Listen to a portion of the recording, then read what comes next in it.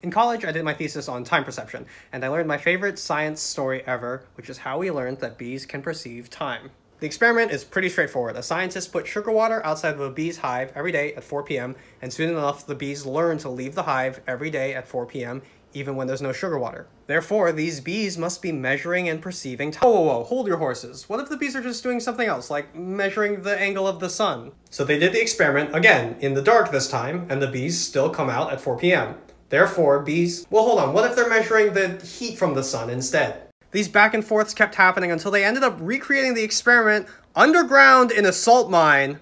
And still, people were like, what if they're measuring the rotation of the Earth? How do we prove that bees perceive time? Until one scientist did the exact same experiment, not in a salt mine, but in Paris, and then flew the bees to New York City, where they left the hive at 10 in the morning because they had jet lag, because bees perceive time.